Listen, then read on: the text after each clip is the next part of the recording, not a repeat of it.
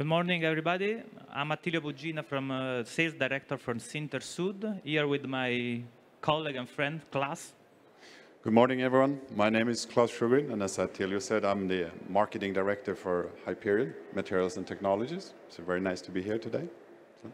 So today we would like to introduce, first of all, our new synergy, and that's a recent acquisition from Hyperion company. That is a worldwide company, big organization. Ex-Sandvik acquired Sandvik division for carbide, and then recently acquired also other companies in the range of carbide rods production in order to extend the range. So I go ahead with some slides just to introduce yourself. So that's just an agenda very quickly. So we're going to start with the first important point. So which is our project with our three companies joined together. So first of all, to the mother company, Hyperion from Klaas. Thank you, Attilio. And as Attilio mentioned, Hyperion is really sprung out of Sandvik and GE. So Hyperion as a company was formed in 2013 by joining what was then Sandvik Hard Materials and General Electric Super Abrasives, or Diamond Innovation, as it was called when Sandvik acquired that company as well. So today we have a very strong material portfolio. We have a lot of legacy grades, a lot of experience within carbide, but then also obviously with the GE Diamond Innovation in background, we also have a fantastic history of making diamond products, PCBM products, and things like that. So the material strength with Hyperion is really, really strong. So, and it's a broad portfolio, global company with a global footprint.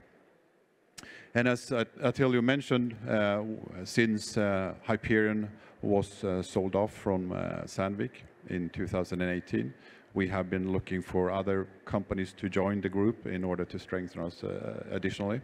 And the first acquisition we made was AFC in Germany, another fantastic company with a very strong legacy. And some really, really good products, particularly when it comes to coolant technology and carbide rods, which was something Hyperion wasn't that strong in. But they also have a very, very good capability to do a lot of special for customers' needs, rather than just standard products, but a lot of made for, unique for customers. So it's a really good complement to Hyperion. And now we're also then joining SINTER SUD to the family, which we're very proud of, but I'll leave it to you, Attilio, to describe more about SINTER SUD. Yeah, that's the very last acquisition. So it happened just 2 months ago, 31st of July. So now we had also our company, SINTER SUD, join this family. So we had our expertise, our technology, our innovation, in addition to their process, their experience. So we are going to combine our experience of the three partners to offer to the market a new innovative idea of offering material, technology, expertise to our end user, our customers. So what are the values, Klaas, we are going to join together, and which are the main milestones we are going to offer to our end user customers? Exactly, and I think this slide kind of sums it up really, really well. The first benefit a lot of customers obviously is an even broader portfolio. I think all company comes in with great products and big portfolios, but taken together, I would say is an unrivaled assortment of product that the customer can choose from and really find something they need.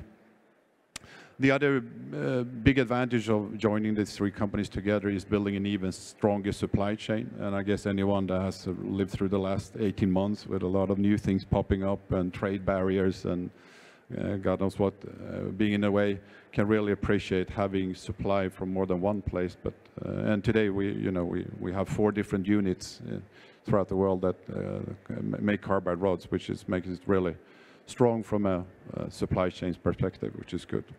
But maybe the most important thing of all these things is that we're a non-rival partner. It's as that we obviously have a legacy with Sandvik, but at that point, Sandvik, as many others in the branch, was also selling finished products, which we don't do, right? We just supply excellent blanks to tool makers, and we don't intend to compete with them, which I think is very, very unique in this market. Yeah. So.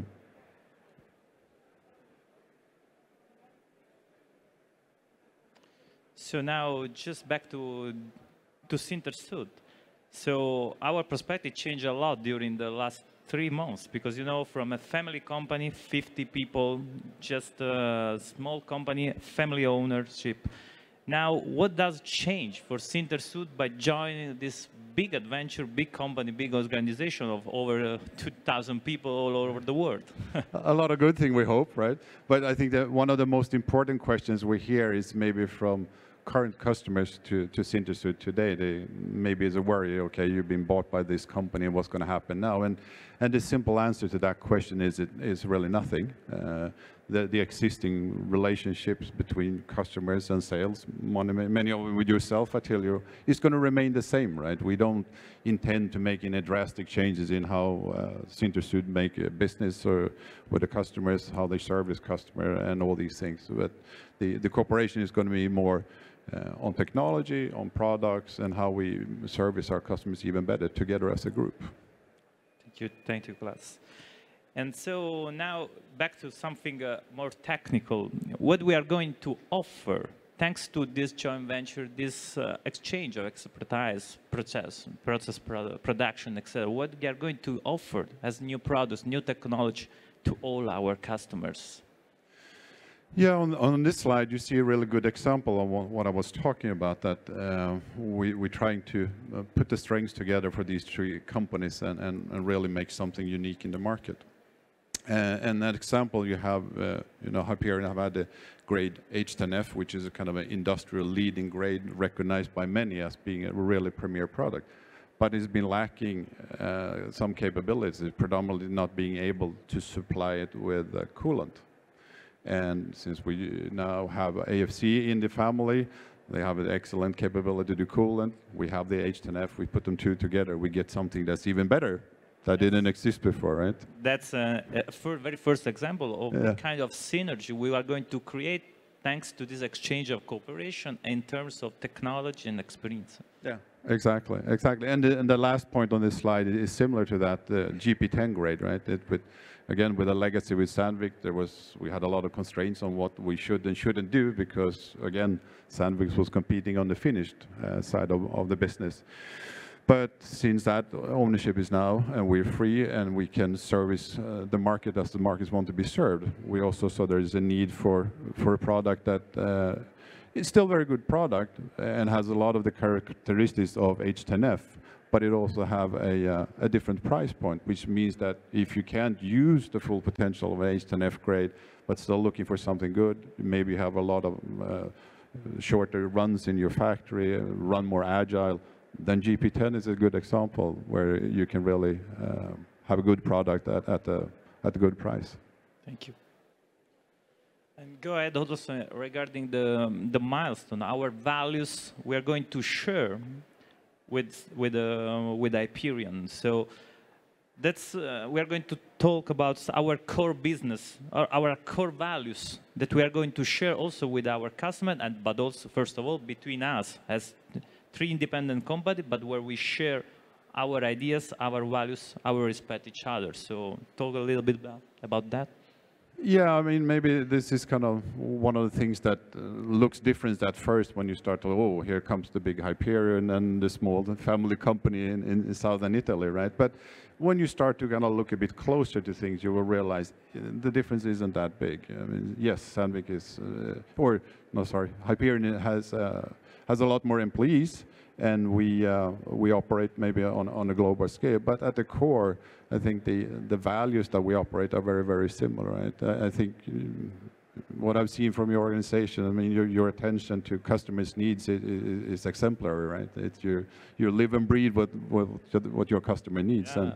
And the same thing is with Hyperion. We really, if I would put anything on these kind of 5 core values that we developed over the last few years, our ambition and drive to make sure that it's our customer success that ultimately create our success, right? If don't do well in the market, we will not do that either. I think that's kind of very, very similar to small companies. So. And I agree that that's exactly what we are already doing in our small organization, and now sharing these big values with our big group, big organization.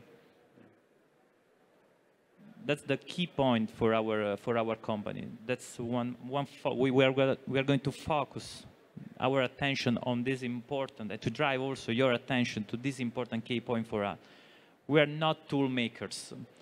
Actually, on the market, there are several different organizations, competitors for us, actually be supplying over our customers, but also competitor of their customers because they offer also finished tools. That's something we are not going to do. And also the acquisition, as Klaas will going to remind to everybody, look forward to continue to go to this direction. Something more you can add? No, I think you're perfect on the spot here, Attila.